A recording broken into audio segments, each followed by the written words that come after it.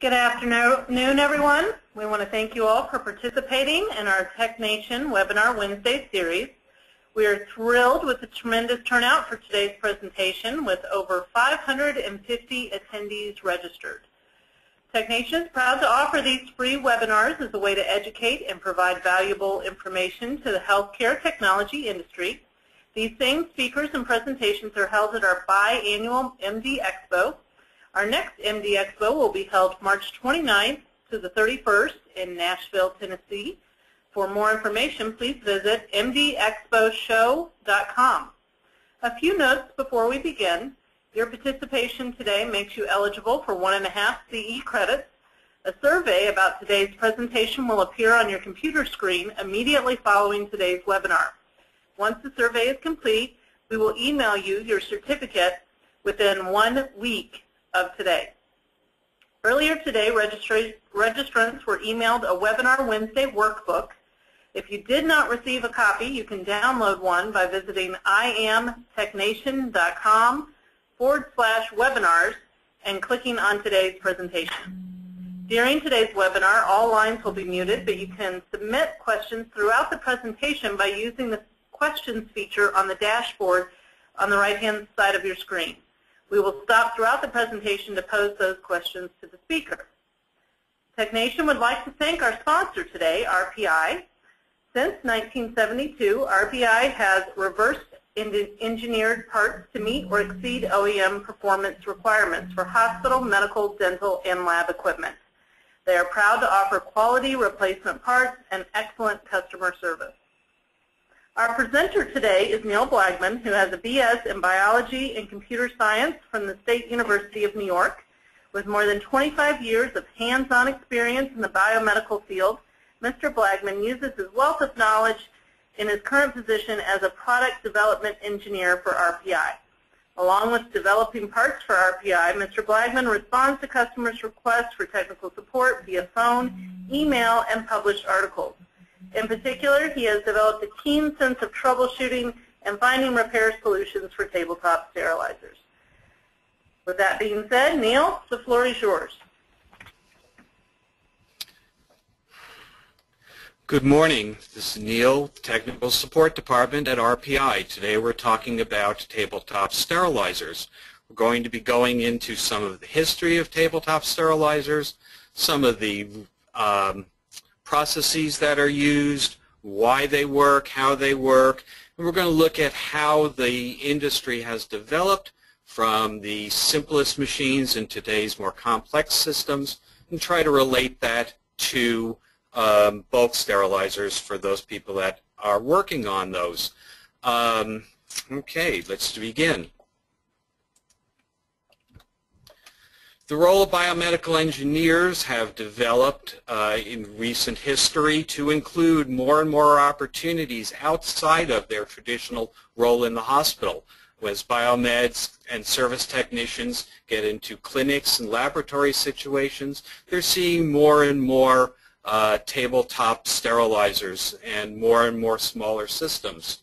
Today we're going to be talking about them. We're going to be using the example of the Midmark UltraClave to demonstrate some of the processes that the machine goes through and try to relate it to the larger machines. I will be taking questions and will be happy to answer anyone's questions. Also, if we do run out of time, we can do that. I will be happy to take questions offline through our technical support department. Tabletop sterilizer world has a number of different manufacturers. What you're looking at right now is a list of the more common manufacturers. Some of these people are still making machines. Some of them no longer are being produced, but the independent service technicians will recognize many of these names as still in existence. These machines are still being used by their customers. So just to kind of start the history of the tabletop sterilizer, we can trace it back to the 1600s when a product named the digester was being produced. The digester was used in the food industry as a cooking device. It is still in production today as a pressure cooker. Basically what you had was a sealed vessel that could be opened and closed at will. You would put water, food, put it on a heat source. The heat source would boil the water, creating steam. The steam was contained within the pressure vessel, and that increases the pressure of the steam and decreases the cooking time.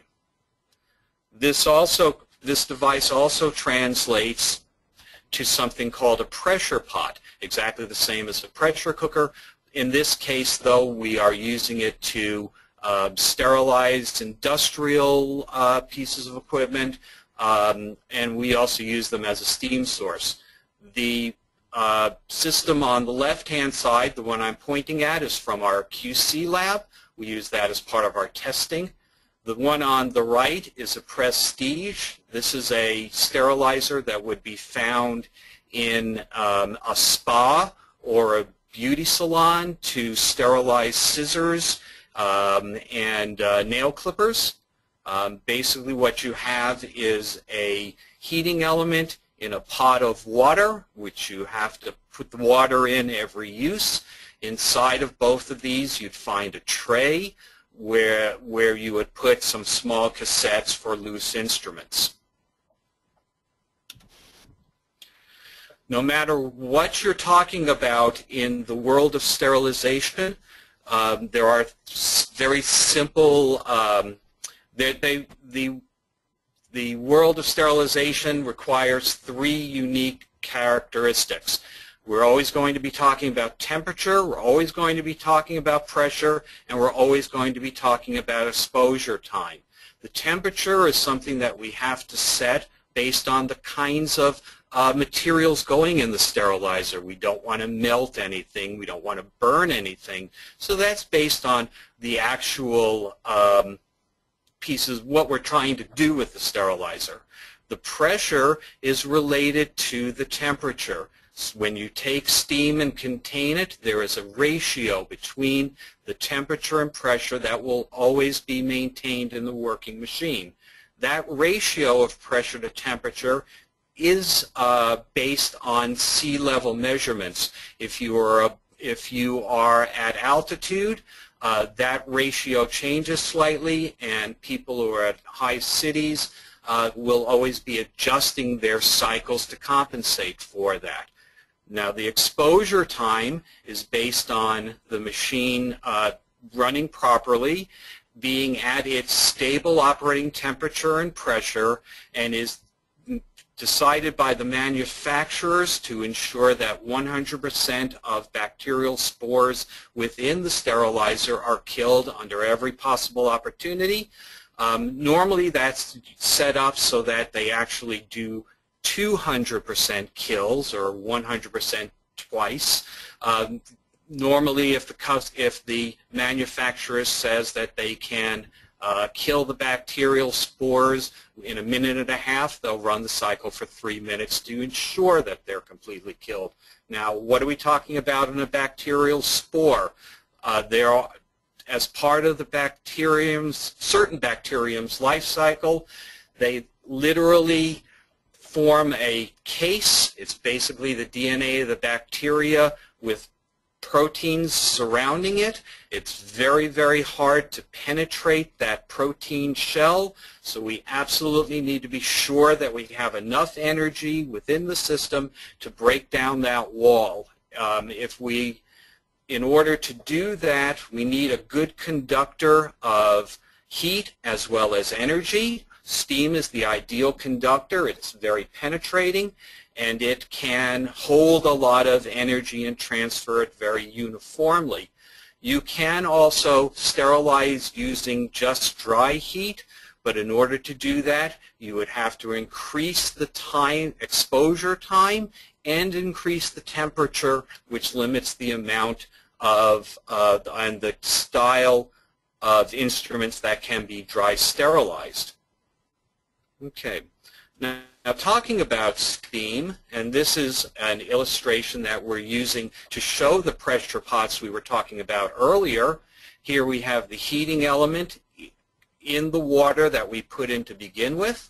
We're going to heat that water to boiling, and what we want to produce in this situation is a flow of steam that is saturated with water. The definition of saturated steam is the situation where you have water droplets suspended as steam particles and you have solid water. Once you've stepped away from the point where you no longer have solid water and you've converted all of the water into steam, you have now superheated it. And at the point that you superheat steam, you can actually increase its temperature to where you can use superheated steam to cut steel. Superheated steam is not a good choice for sterilizing instruments. It tends to melt things. It's not as controllable. What we want is to make sure that we have our water, some sort of water within the chamber at all times. As we were talking earlier, we mentioned that there is a ratio between pressure and temperature of exposed saturated steam. This only applies to saturated steam. This chart gives us an idea of what we are looking for when the machine is being run. And under normal sterilization, we would be looking somewhere in the range of 24 to 29 psi with temperatures in the 270s to 272 degrees. That's the normal operating conditions for tabletop sterilizers. Now back to the pressure pots we were talking about earlier. We have a problem inherent within a pressure pot in that they tend to stratify the steam. When you started the machine, you started with this chamber cold, and you heated the water, and the water started to produce steam. And it's very hard for steam to heat air. The transfer of energy between steam and air takes a very long time and requires a lot of temperature change. So under normal circumstances, the air would be compressed on the top of the steam, so you wind up with a situation where you have stratified your steam. You have light steam on the top, you have denser steam on the bottom, and you have no circulation of steam within the chamber. Now, if you're only doing scissors and nail clippers, that's okay. There's no little entries that need to get steam exposure. This will work very well for those instruments, but anything more complicated, we need to be able to actually circulate the steam within the packs, move it around, get it to the point where it gets good exposure within all of the little pits and containers and chambers within the instruments. You know, I am seeing that we have some questions already being generated, and I'd like to take an opportunity at this point to try to catch up on a few of them. So can we get a few? Yes, Neil, we do have a couple of questions here. The first one is, what else can cause a spore test to fail? That is an excellent question. A spore test is designed to not look at how the sterilizer is running. It's designed to look at the technique that was used to load the sterilizer. It also looks at the technique of which cycles were chosen for the particular load. If we look at the image on the right here, that circulating steam has to be able to penetrate all of the various packs and the spore test that's used. If you bury the spore test amongst the packs, If there's no flow of steam within the sterilizer, that will cause the pack to fail even if the machine was operating properly. If you run out of water and superheat the steam, that can actually cause the steam to stop circulating and cause the spore test to fail. Also, spore tests are dated. They have a limited lifespan, and you must use them before they outdate. Next question. Okay, this is from another attendee. As part of preventive maintenance, what is the direct or indirect method to check the temperature in the chamber during the cycle because the door is being sealed? That's a very good question. There is a device that we'll be talking about later in the presentation called a lag thermometer.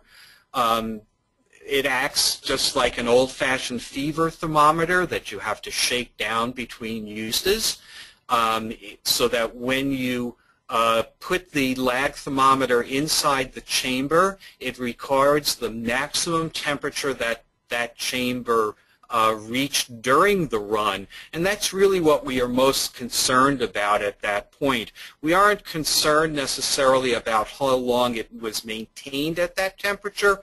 We just want to be sure that we got to the temperature that the machine told us we got to, that it agrees with the gauges, and that is part of the way we set the cycle up. Got any more? Yep, one more here. How many cycles need to run for the sterilizer? I'm not sure I understood the question exactly, but we want to be able to sterilize our whatever we're putting in the machine within one cycle. We don't want to have to do them twice. And there are various cycles based on the kind of materials that are put in. If you are using wrapped instruments or wrapped packs, you need to have greater penetration of the steam, so you'd want it to take a longer sterilization time. On the Midmark machines that we're talking about today, an unwrapped cycle is 3 minutes, but a packed cycle or a wrapped cycle would be closer to 5 minutes. Also, if you are going to do things like sterilize liquids or gels for the bacterial labs, you don't want them to boil, so we vent the machine differently based on the material that's being put in the sterilizer. Okay, is there any other ones, or shall we continue? Let's go ahead and continue, Neil. Thank you. Okay, very good. So moving right along, back, well, let me introduce the next slide. After these pressure pots were laid out, there was an invention made that allowed a pressure pot to actually circulate steam to help it move around within the chamber of the device. It's called a bellows. This is a device that's attached externally to the pressure pot and allows a bit of steam and the cold air to escape the pressure pot so that we no longer have it trapped and we no longer stratify our steam. Basically, this device has a bellows in it, these 2 plates that expand at the boil. There's a liquid within those plates that expands around the boiling point of water. This device moves a sealing surface against the bottom of the bellows, and that stops the flow of steam and air through the bellows long enough for it to cool down below the boiling point of water. The material contained within the bellows condenses, the bellows opens up, and it allows a slug of air and steam to flow through the bellows. Now, this is the device as originally produced by Midmark. We also offer an upgrade to it. It's a multi-convoluted bellows. This device needs to move each of these bellows less distance, Works the same way though, based on the expansion rate of a fluid contained within the bellows, but because it moves each bellows less distance, it's more reliable and has a smaller temperature window between opening and closing. Also used in the same way is a device called a steam trap. This actually has a slug of wax mounted within this rectangular area, and that wax has a known expansion coefficient. So it basically expands, moving this rod into a sealing surface, and again interrupts the flow of air and steam through the bellows. So by adding these devices to our pressure pot, we now have moved into the realm of an actual sterilizer. This is a diagram of the Midmark or Ritter M7. And basically what you're looking at is we have a separate reservoir for our water. We have a single valve that allows the flow of water into the chamber and steam back out of the chamber. We have a way for the air and any light steam to be taken off the top of the chamber.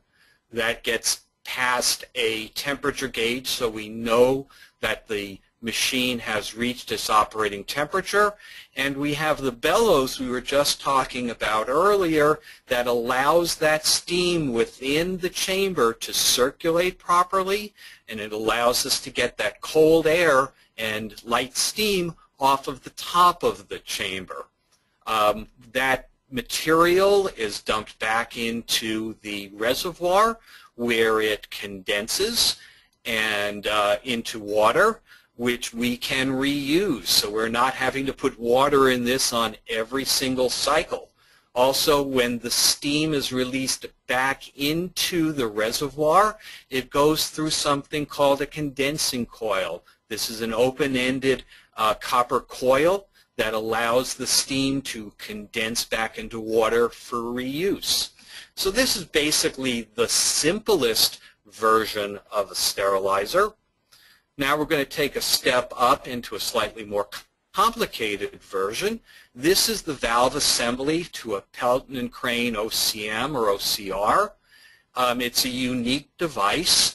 It actually has flowing water through it, flowing steam through it, and 120 volts AC, all within the same device. It's pretty amazing that it can keep AC separated from all that water, but it allows us to move the steam more efficiently into and out of the chamber.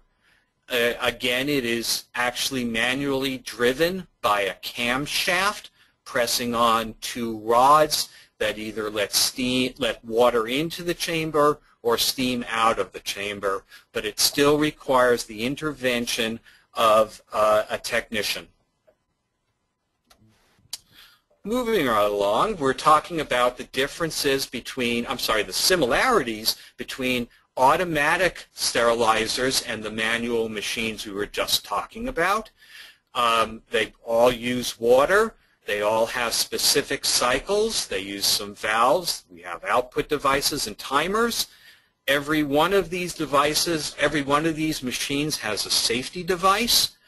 We have to have a way to seal the doors, so we have a door gasket, valves, and various filters. When we step away from a manual machine to an automatic machine, we're taking the responsibility of moving the cycle forward away from the technicians so that they can set the machine and not have to worry about coming back to the machine. When they come back to the machine, the machine will be finished. I believe we had some questions. Is there any questions up until this point? Let's try to get a few more in if there are any. Hi, Neil. We do have one. How often do we have to perform preventive maintenance on the sterilizer? Is it 12 months, 6 months, or 3 months?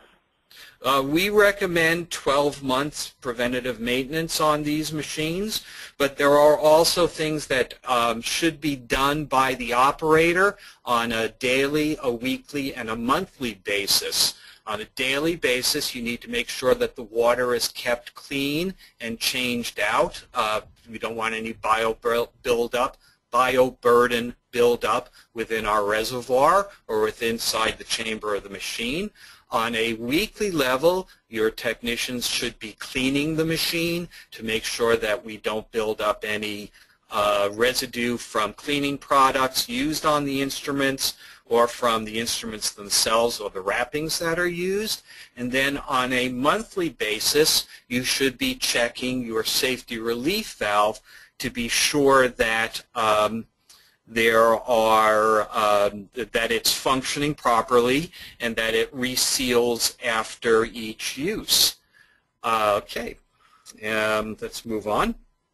Okay, the next question is it okay to interchange steam trap with bellows type valves? It is okay. They both function under the exactly the same way. The only difference is in the technology, and we have not found that any disadvantages to one way or the other instead of a steam trap over a bellows. The intent was that the steam trap, because it contains less flexing devices, would last longer. And there is some anecdotal evidence to say that it does, but it is just as likely to become damaged by dirt or material getting into the sealing surfaces. So depending upon the cleanliness of the machine, the steam trap may not last any longer than the bellows. Okay, one final question for now. Do tabletops require state permits similar to larger sterilizers due to being a pressure vessel? If not, then why? The permitting system is different for tabletop sterilizers as opposed to bulk sterilizers because of where they're being used and the regulatory agencies that are overview the usage of these products. All sterilizers that are produced for sale in the United States are ASME certified. That means that the materials that went into building the sterilizer were certified as appropriate, and that the various safety devices are set up so that the operator is protected. And in many cases, such as a small clinic or a dental office that are not covered by things like JACO, that's appropriate for that situation. Now, there are several states that are looking actually into increasing the certification for such things as small clinics, dental offices, and any place that a sterilizer would be used in a spa or a beauty parlor, but that's on a state-by-state basis, and that would be your state regulators that should be involved with that. Any other questions? We'll go ahead and proceed with the presentation at this point. Okay, if we don't get to, for the attendees, if we don't get to your question at this time, RPI will follow up with all answers at the conclusion of the presentation. Very good. So now we're back to talking about the differences between automatic and manual sterilizers. Automatic sterilizers give us an opportunity for self-contained diagnostics, troubleshooting cycles, and we get codes that can be outputted to tell us what has happened during the cycle. We get an opportunity to hook up a printer that tells us on a moment-by-moment basis exactly what the sterilizer believed happened, and can be used as record keeping so that you can have a permanent record that the instruments did complete a cycle. We do have automatic sterilizers that monitor not only the internal temperature of the chamber, but the external temperature of the chamber, so that we can be absolutely sure that the environment of the heating elements are operating properly, and that we're reaching the temperatures that we expect to reach. We have timing circuits that allow the flow of fluid through electronic valves. We have dams and water gaskets that allow us to control the flow of fluid within the sterilizer. This is basically what an automatic sterilizer's microprocessor has to be able to integrate. We have information from sensors, temperature probes, pressure sensors, water level sensors, overheat sensors, and what the user actually has asked the machine to do, the cycle inputs. Outputs, we have an opportunity to tell the operator that there's a problem. We have information displays, we can control valves, and we can output to a printer. Moving right along, on the automated sterilizers, instead of having a mechanical valve that someone has to actually move forward, we have an electronically controlled valve. This is the valve to the Midmark M9, M11, the newer style machines. It contains a valve for filling the chamber and a valve for venting the steam out of the chamber. It is AC driven by a coil that pulls a piston off of a seat and allows the flow of fluid into or out of the valve. We have a demonstration on the disassembly of that valve, so we're going to go through it, give you an idea of this being the most complicated part of the machine, what it takes to actually make this happen. So you need a few tools. The first thing you're going to do is, of course, unplug the machine from the wall and drain the water out of the reservoir. And when you're ready to disassemble the valves, we need to electrically disconnect them. Move that out of the way. Then we're going to start disassembling the copperware using a half-inch box wrench. Moving along, there's an adapter we'll need to take out with a 3/4 inch box wrench. There's a nut that also can be removed with the same wrench on the top of the valve housing. Here we've removed both of the nuts, both of the valve housings, and both of the coils, and you can see that I've set them aside, try to get them out of the way. We're using a device called a spanner wrench to remove the flute off of the valve. That's the part that contains the piston. And we're using a screwdriver as a breaker bar to actually open up that flute. There are 2 pins at the end of this tool that are engaged in 2 little openings on the top of the bonnet. And we're going to spin that out.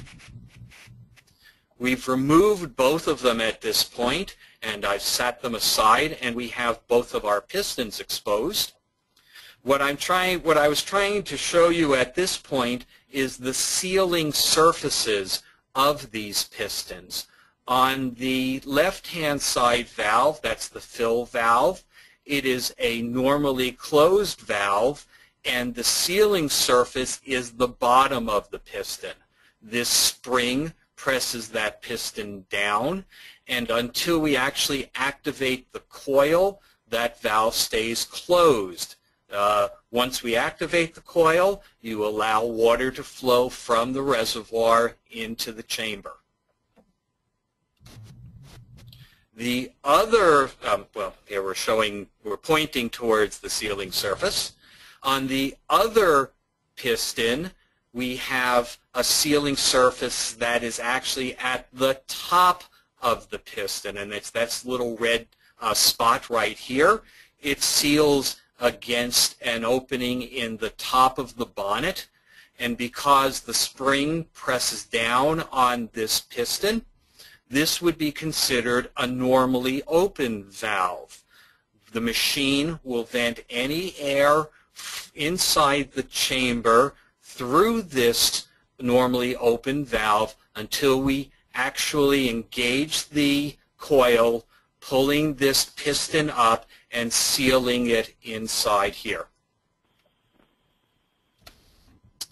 Okay, we've been talking about the Midmark M9, M11, and just to clarify, this machine was made in two separate styles.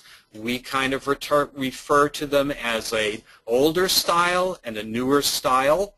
The older style has red LEDs as a display. The newer style has a green liquid crystal display. And if you are ever going to go to one of these machines and you need to figure out which machine we're talking about, they can identify it by whether it's got red LEDs or a green liquid crystal display. It's pretty easy for the users to tell that. The red LED displays are the Midmark versions -001 through 019. The green liquid crystal display is the versions -020 through -022. And we're going to be looking at this version for the rest of the procedure, the rest of this program. Okay. So, we're going to talk about running a typical cycle on this -20, Midmark -20 M9 or M11. The first part of the cycle would be the filling of the chamber. Basically what we've done is we are going to, we've got the doors sealed, and we're going to pick a cycle. The machine is going to automatically open the valve, and it's going to allow water to flow from the reservoir into the chamber. This water level is set by a device mounted in the back of the chamber called a water level sensor. The water will rise until it touches the water level sensor, which completes a circuit within the electronics of the machine and shuts the valve. Now, going through the process of starting the machine, we're going to select a cycle, and as you can see here, we are selecting an unwrapped cycle. That unwrapped cycle will run at 270 degrees Fahrenheit for 3 minutes. In order to start the cycle, we have to have the door closed, water in the reservoir, and we have to hit the start button. And that's exactly what we're doing here. So we are looking at the machine. The next thing that the machine tells us is that it's filling the chamber. And we have an elapsed clock that we started on the left-hand side of your screen, so you can have an idea how far we've gone into the cycle. Okay, so it's taken about 20 seconds. The water has filled into the chamber. The water level sensor has been triggered, and we get a message saying that the chamber is now full. The machine will now go into its second phase, which is heating the water. This process starts the generation of steam, and we will be allowing that steam to build up within the chamber, and we will be moving some of that steam out of the chamber to clean the air and any light steam out of the way. Now, this is different from the Midmark M9, M11, 01s through 19s, as we no longer are using the bellows we were talking about earlier. We actually now have a valve that takes the place of a bellows. It has to be opened periodically during the heat-up phase to allow that trapped air and steam to come out of the reservoir, out of the chamber. One thing that we don't have illustrated on this slide, there's a safety relief valve mounted on the top of the chamber. Should something happen within this chamber that allows the steam to become overpressurized, that safety relief valve would release, and that would prevent anyone from being hurt or the door blowing open or something bad happening. So what we're going to do now is I'm going to play a little audio clip of what the machine sounds like as that valve is being released. This is about, we can see on our lapse clock, we've gone 4.5 minutes into the cycle, and this is the first time that that valve is being opened. Hang on, we'll play it, and then I'll get back and show you what's going on the screen.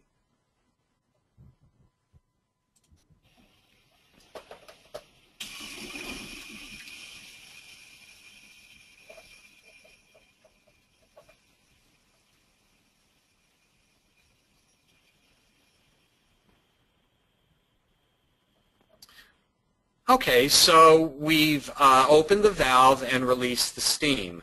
Now, what you would normally see on the screen is the pressure taking a drop.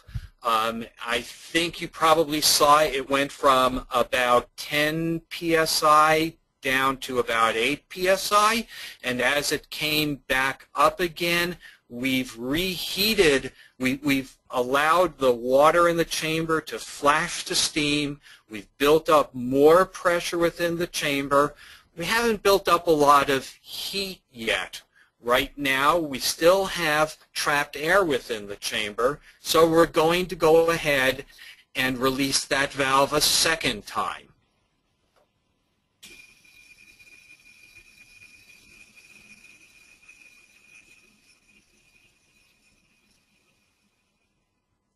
And again, we're going to show you visually what happens as that valve opens. Right now we're at 13.6 psi.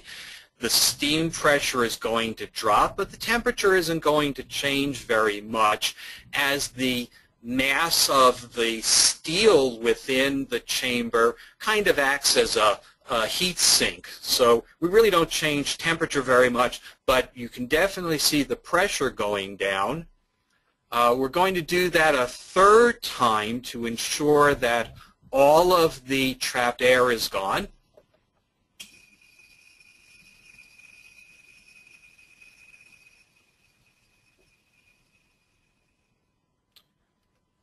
And visually, we'll see that we're going from 13.6 and 246 degrees back down a bit, not nearly as far because the steam flashes very, very quickly.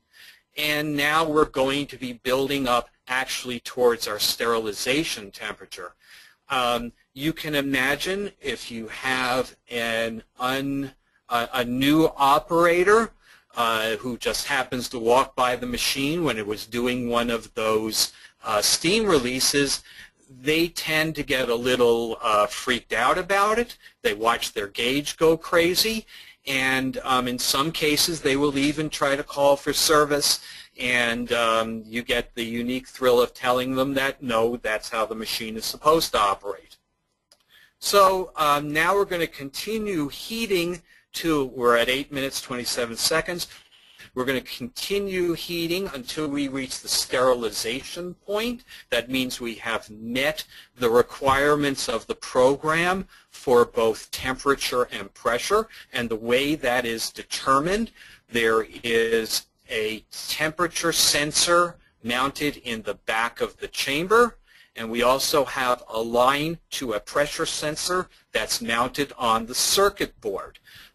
Both of those pieces of information are used by the microprocessor on the circuit board to determine whether the machine has actually reached sterilization.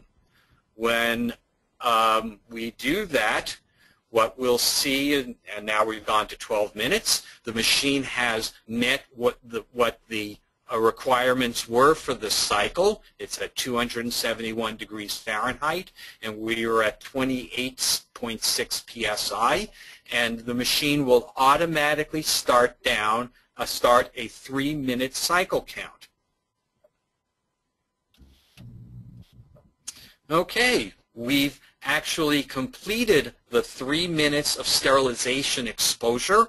The machine was continued along at somewhere between 271, and now we can see we've gotten a little bit hotter to 273 degrees, and we're at 29 psi, perfectly exposed sterilization cycle for an unwrapped PAX. We're going to move on to the next step in the process, is when we vent the steam from the chamber. Okay, so what happens now is the machine automatically opens up the vent solenoid, and we use the steam within the chamber to force any water that's in the bottom of the chamber, as well as the steam, back through this fitting, through the vent valve, into the reservoir where there is a condensing coil, and that steam is turned back into water for our next opportunity, for the next cycle. And just to kind of put something on so you can hear what it sounds like, we have a little sound clip of the machine actually venting.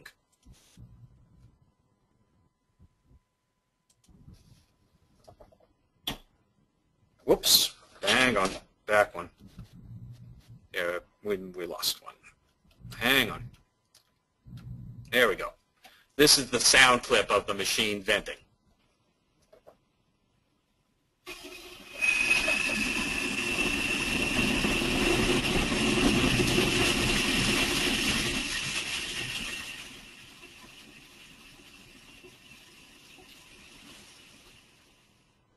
And what you would visually see while that process was going on, the temperature would be dropping, the pressure would be dropping, until we reach the point that the pressure has reached 0 psi, and we are ready to now automatically open up the door. The Midmark M9, M11 does have an automatic door opener that does what's called open air drying. The machine will actually release the door, some steam will come out, and it will make a sound something like this. And that was the loud thunk of the door opening. Normally you would see some small amount of steam escaping the machine, and there might even be a little bit of condensed water on the bottom.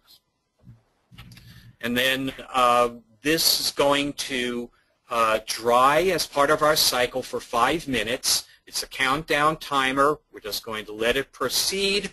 We're now at 17 minutes on our cycle count. And when that's finished, we will have gotten to 22 minutes, and the machine will make a noise telling the operator it has finished.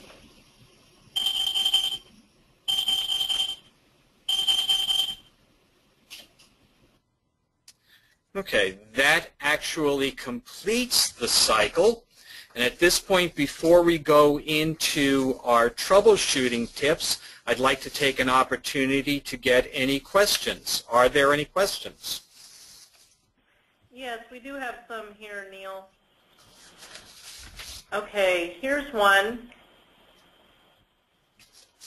Is there any difference between your Pelton and Crane cleaner and your Midmark cleaner? Absolutely, and a really great question. All of the cleaning products designed for sterilizers are unique to the manufacturer of the sterilizer. Different manufacturers use different materials and different processes. The cleaners are designed to only work with their style machines. Our Midmark cleaner should only be used with a Midmark machine.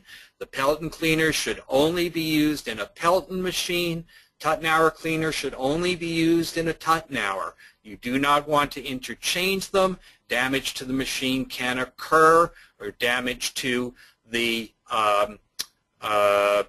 stainless steel of the chambers, or to the valve seats and various parts of the system.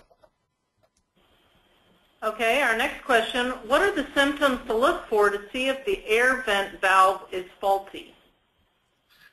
The air vent valve is designed to remove cold air and cooled steam off of the chamber. So you want to first of all actually hear or see it activated. You want to see the steam pressure dropping.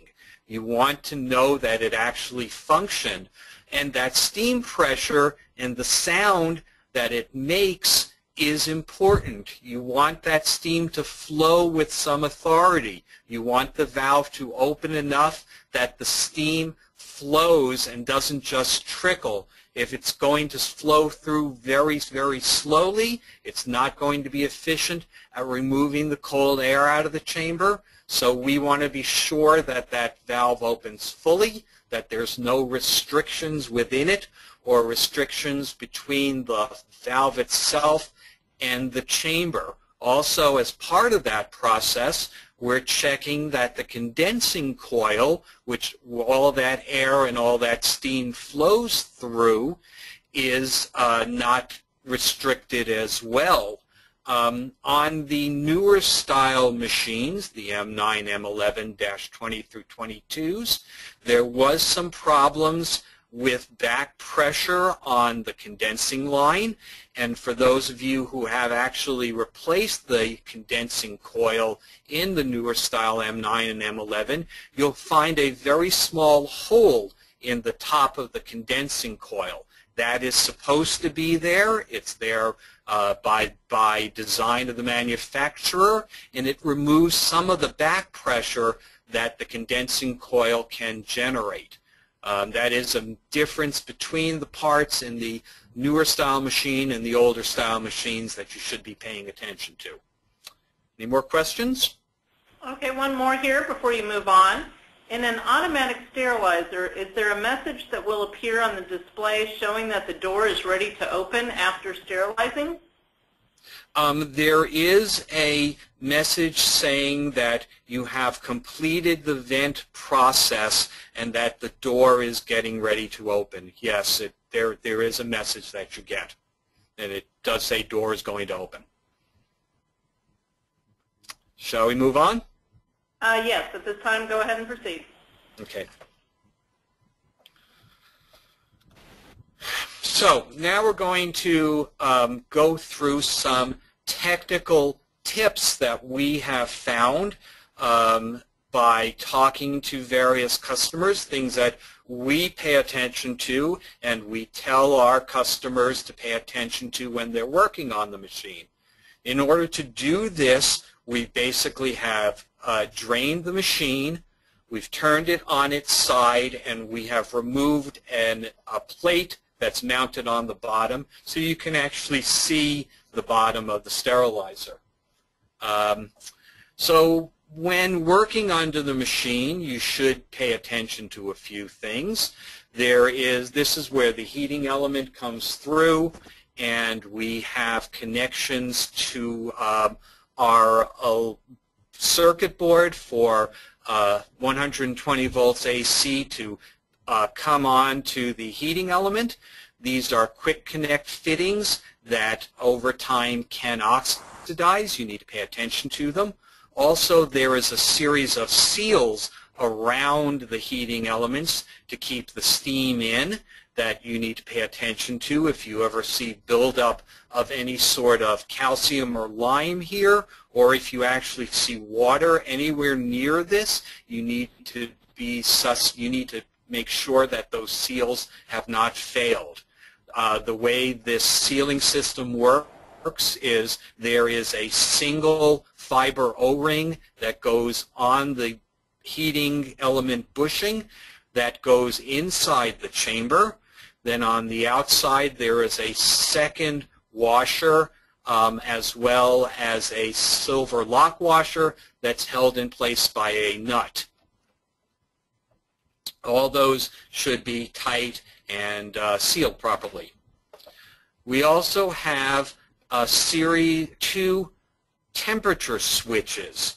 These are over temperature switches that tell the machine when it has overheated. They are safety devices. They have to be functional. One of the problems we have found is that these connections over time can become oxidized. If you actually are working with electricity, you'll know that oxidation creates resistance. Resistance creates temperature, and you actually can build up a small amount of temperature within these connectors, and we want to make sure that they are not artificially triggering these these thermal switches early. These thermal switches are very important. The reason they normally trigger is because you've run out of water within the chamber. The steam has superheated. The wall of the chamber has overheated to the point that it releases these devices, and you need to figure out why that has happened and where the water has gone. We also have a connection to our main valve assembly. It is a copper tubing with a swaged fitting. This device needs to be sealed. We don't want to see any accumulated calcium or lime anywhere on here. We don't want to see any water accumulated on here. So we want to be sure that we've got this sealed. Now, if you start to see problems with this joint is welded in place, this is not a non-repairable problem.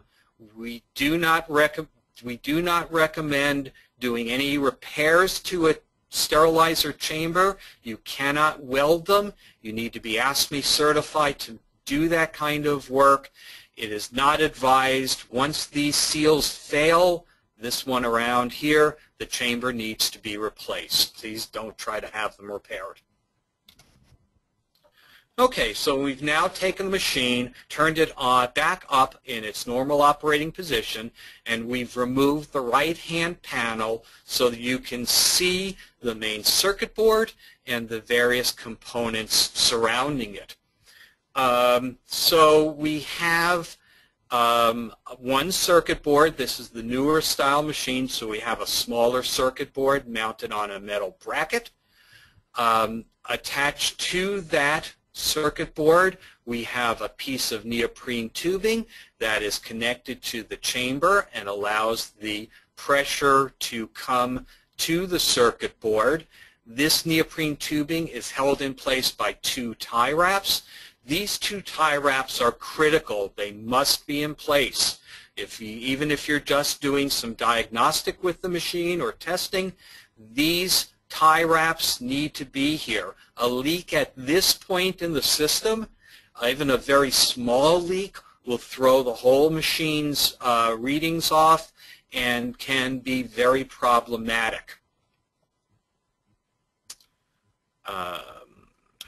Moving right along, we're going to talk about the main circuit board. Since we have 2 different styles of machines, we have 2 different styles of circuit boards. And because they are different sizes and mounted differently, we have to treat them a little bit differently. When you are replacing the circuit board on the newer style M9, M11, you need to send us the mounting bracket that it came with. there were 2 different styles of mounting brackets used by Midmark.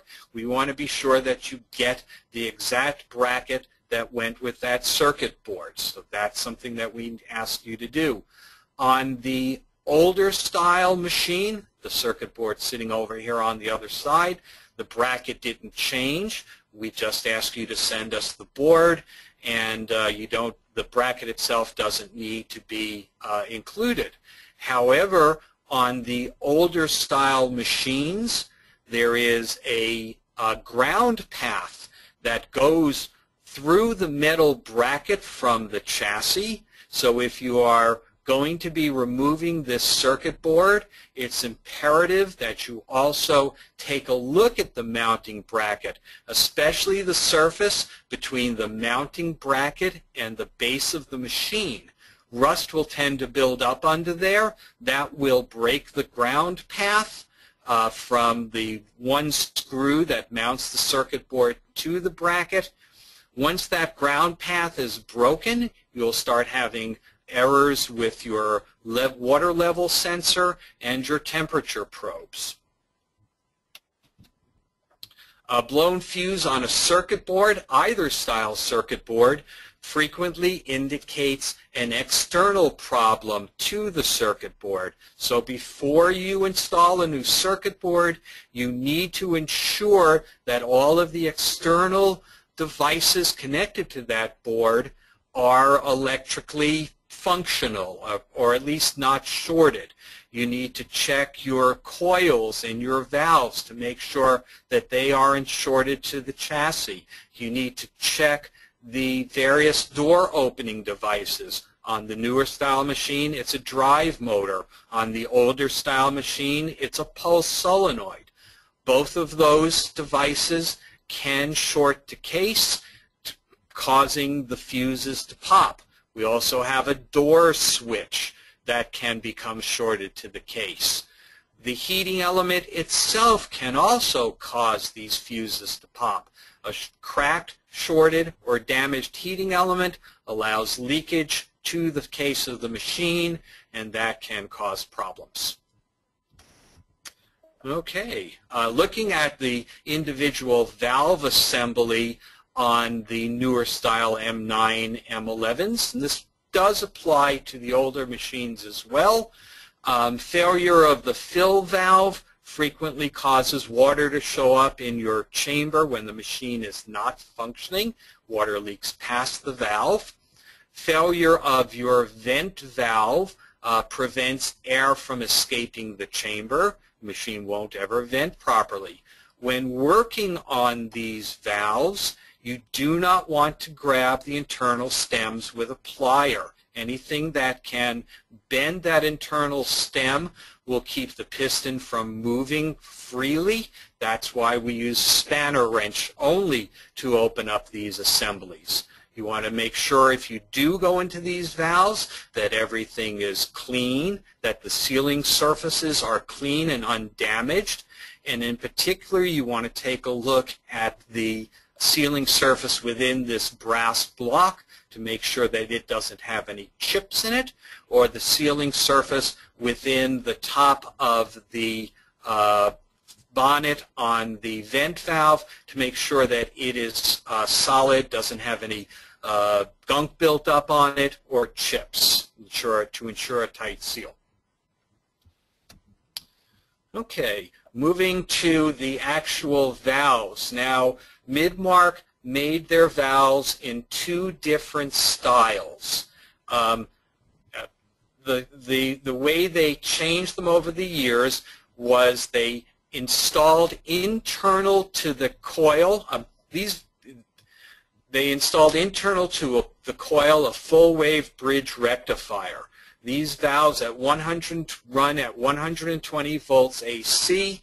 If you install a bridge rectifier within the coil, you immediately take that AC and convert it into a DC voltage, and that means that the internal parts to the valve are different. You cannot interchange the internal parts of an AC valve with a DC valve.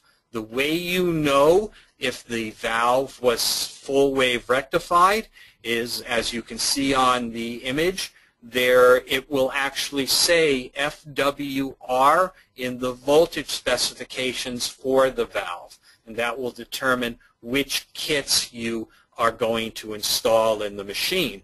Also, it will determine what resistance you get when you are measuring the coils. On a AC valve, you will get an actual coil spec, but on the full wave rectified, you will get a 3 to 4 megohm reading for a working coil because you're actually measuring the reverse resistance of the diodes in the full wave bridge rectifier.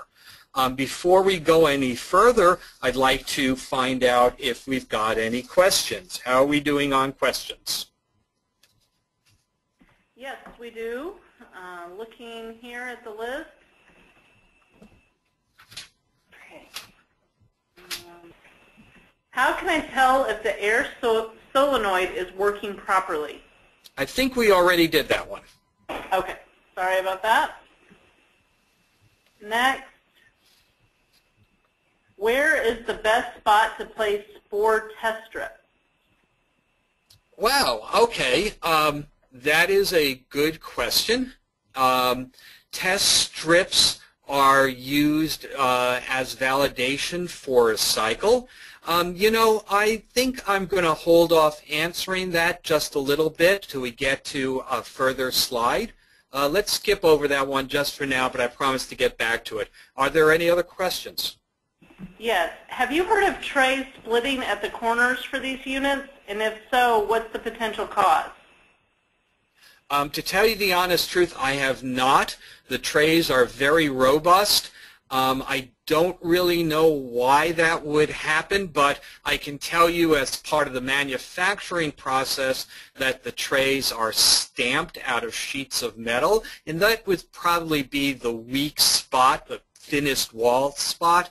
So I would imagine it's a mechanical failure. And I don't know that there's really anything that could be done to prevent that. It is, however, something that could be re-welded if you needed to do that, or the trays can also be replaced. Okay. Another question here. What type of cleaner do you recommend for all American pressure cooker type sterilizers? Anything that has stainless steel that is not a Midmark, Pelton, or Tuttenauer can be cleaned with non-chlorinated cleaners. There are some brand names out there. If you buy a cleaner that is good for stainless steel appliances, you can use it in a pressure cooker style sterilizer, or you can use it on the frame, door, and chamber of any other sterilizer as long as it's completely cleaned out before you run the machine. Anything that smells like chlorine should never be used on any stainless steel product. The chlorine takes away a layer off the stainless steel called a passivation layer.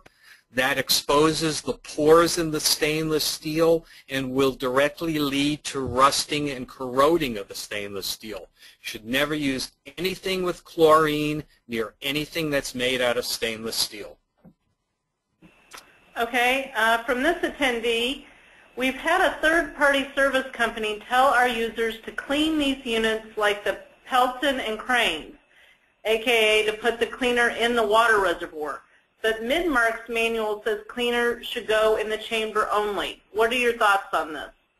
That is exactly correct, and it involves the difference in the chemistry between those two products. One of them actually is a foaming cleaner, and it will do no good if you put the Midmark cleaner in the reservoir. It's not ever going to behave properly. It needs to go in the chamber so that it can actually be activated by the machine and do its job.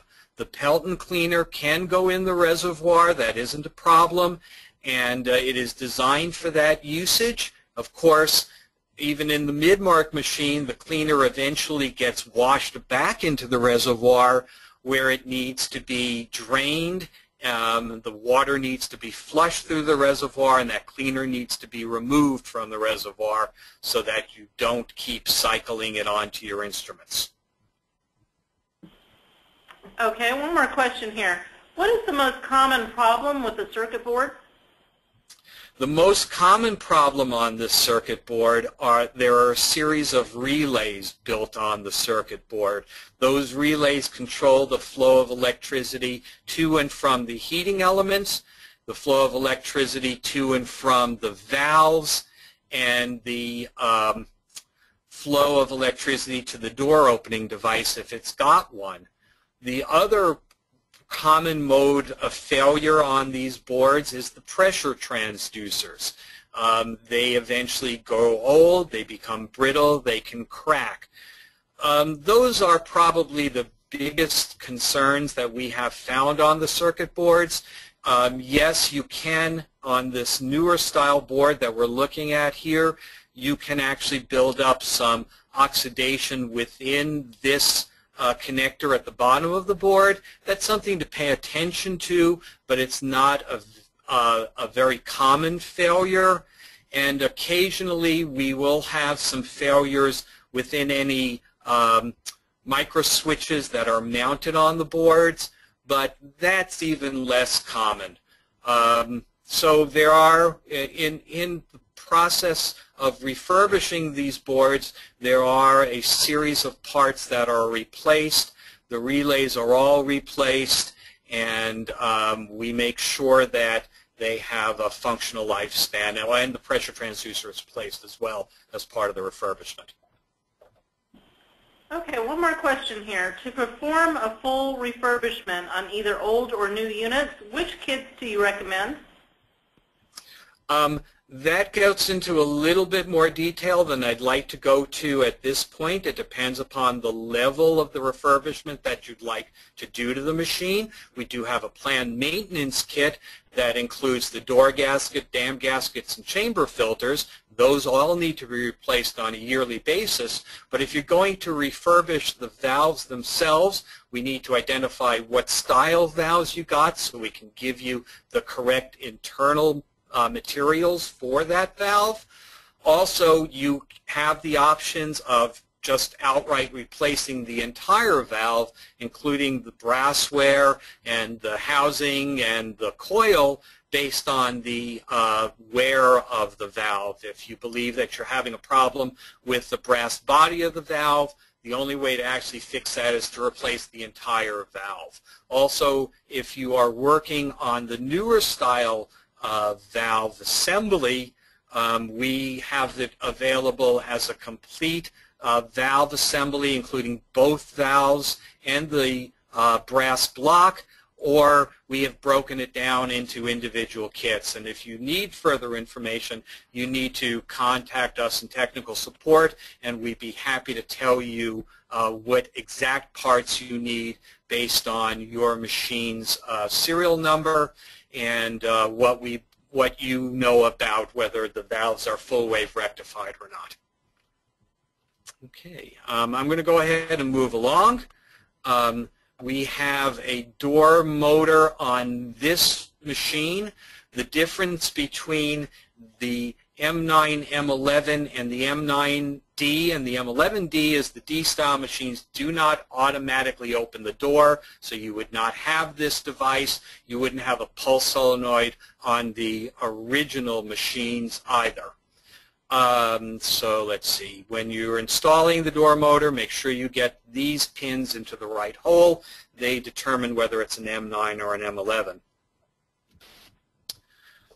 We're moving on to the front of the machine, to the door itself. We have our door gasket and our dam gasket. The door gasket is reversible, so if you have a slight leak, make sure you give that a try.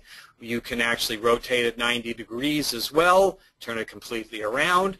The dam gaskets came in two different styles based on the version of the machine. There is a version of the M9 that has a metal bracket on the front of it, and there's a separate dam gasket for that. You need to be sure that you're getting the right dam gasket for the right style machine. Now, Midmark sells a wire that they install into the Midmark door gasket. We do not sell that wire, and we do not believe that the RPI door gasket needs the wire. We don't support that.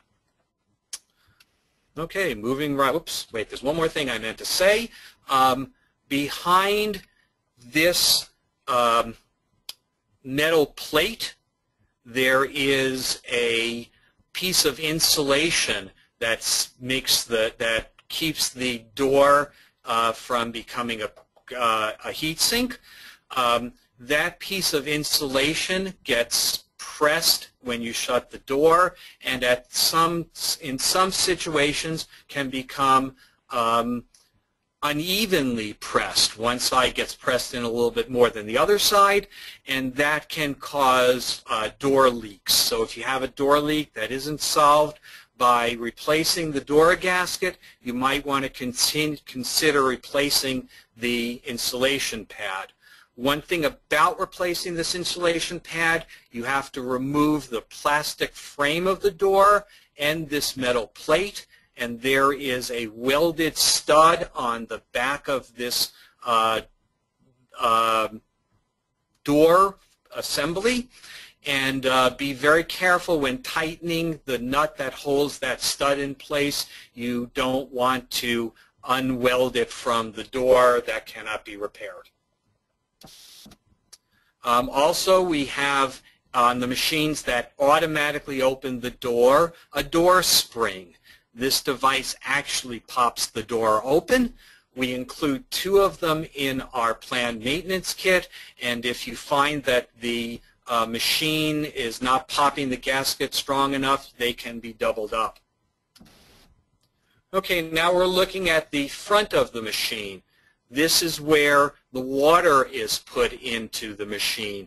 Water in sterilizers is very important.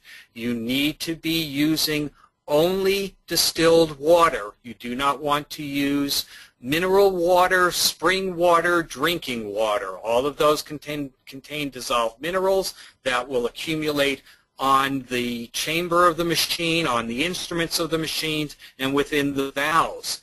The other thing you want to avoid is using deionized water. Deionized water has all its free ions removed, and it will look for free ions anywhere it can find them, including the metal of the chamber, the metal of the tubing, or of the valves. You cannot use deionized water in any sterilizers.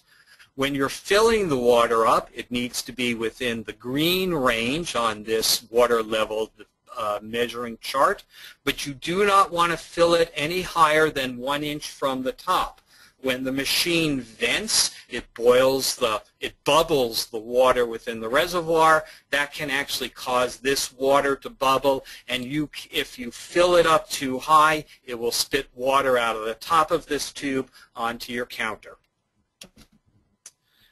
We have a door switch that actually tells the machine when the door has been closed and sealed. And built into the switch assembly is a piece of spring steel that has a slight bend on the end of it. If that spring steel breaks, you'll get intermittent failures on your door switch. If replacing the door switch doesn't solve your problems, take a look at that piece of steel and make sure that that right angle bend is still in place. Back here in the rear of the machine, we have our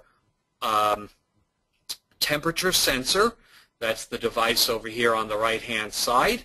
It needs to be clean and not have any calcium or lime built up on it. We also have our water level sensor. That's this round disc. The water will fill up until it contacts this device.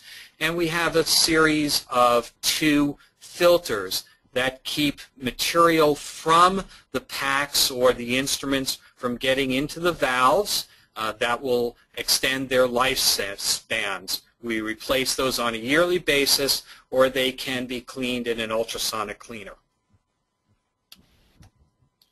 Okay, again, we talked earlier about what can be used to clean the chamber of a sterilizer. You never want to scrub it with anything that contains chlorine.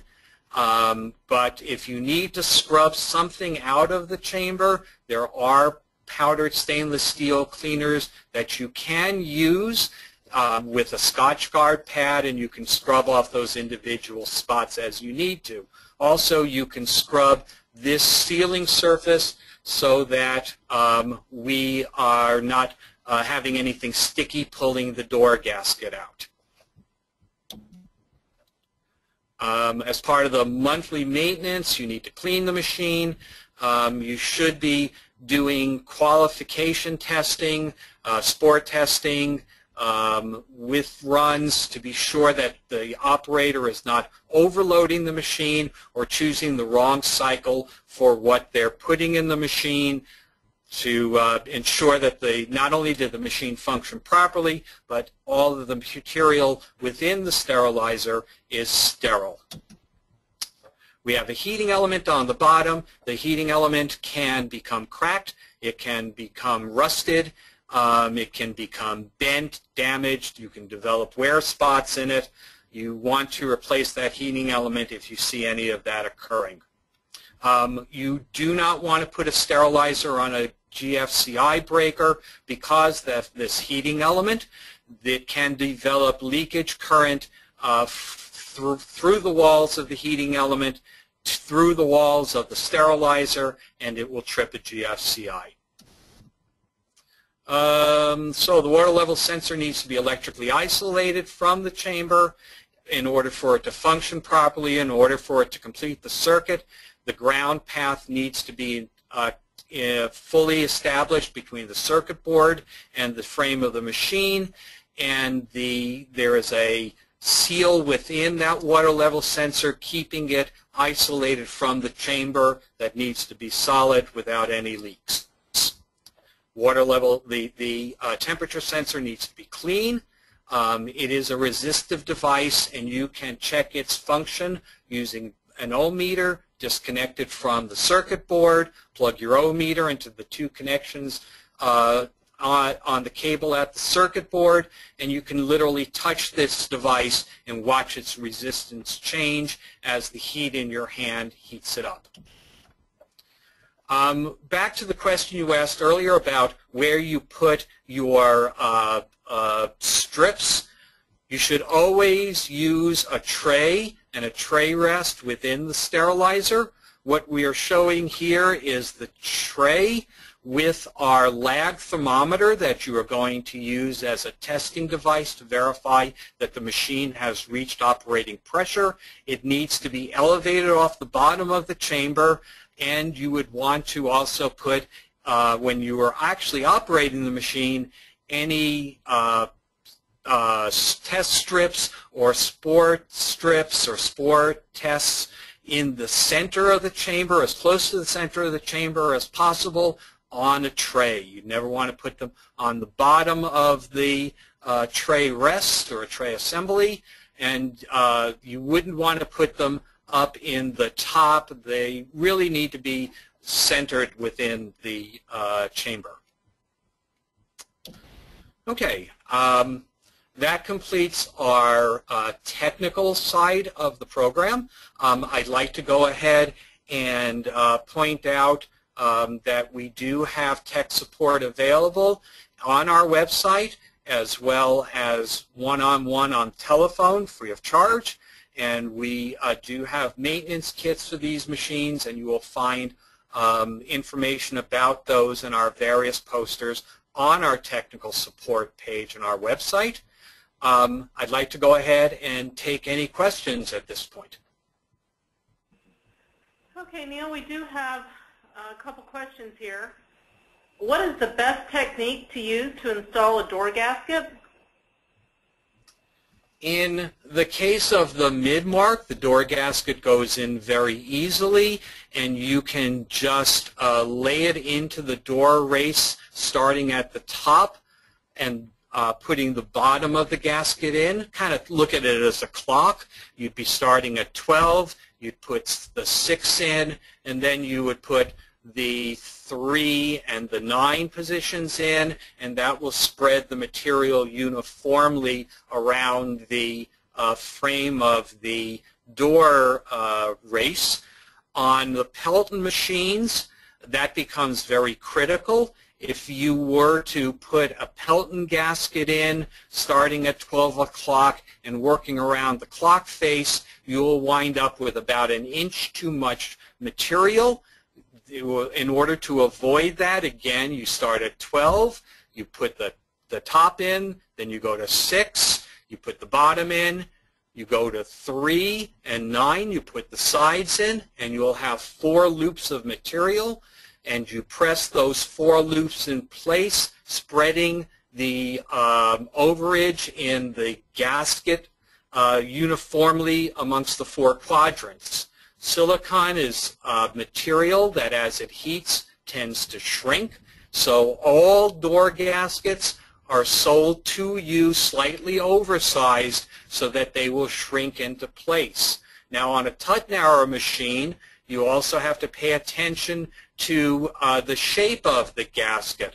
The Tutnauer door gaskets are slightly wider on one edge than the other. The wider edge, or the keystone edge, the wider side of the keystone, I should say, goes into the door frame. If you put it in backwards, the door gasket will leak and will pull right out of the door race. So you want to put it with the wider side into the door frame. Moving along. Okay, Neil, we do have a lot of questions that the folks asked, but I don't think we're going to be able to get to them all on the call today. So any of the attendees that are listening, if we didn't get to your question, RPI will follow up offline. We'd like to go ahead and thank you, Neil, for your time and knowledge today. It's been a great presentation. Again, TechNation would like to thank our sponsor, RPI. You can visit rpiparts.com for more information about the company and to download a copy of today's presentation slides. A reminder that your participation in today's presentation makes you eligible for 1.5 CE credits. You will get a survey about today's presentation on your computer screen immediately following the conclusion of the webinar. Once the survey is complete, we will email you your certificate with the CE credit within 1 week. If for some reason you do not receive the survey, feel free to email us at webinar@mdpublishing.com. And that's all we have for today. Thank you very much for attending, and if you have any questions, feel free to call me in the technical support department. I am extension 127, and I will be answering questions as they're presented. I want to thank TechNation for allowing us to do this, and thank you all for attending. Okay, have a great day, everyone.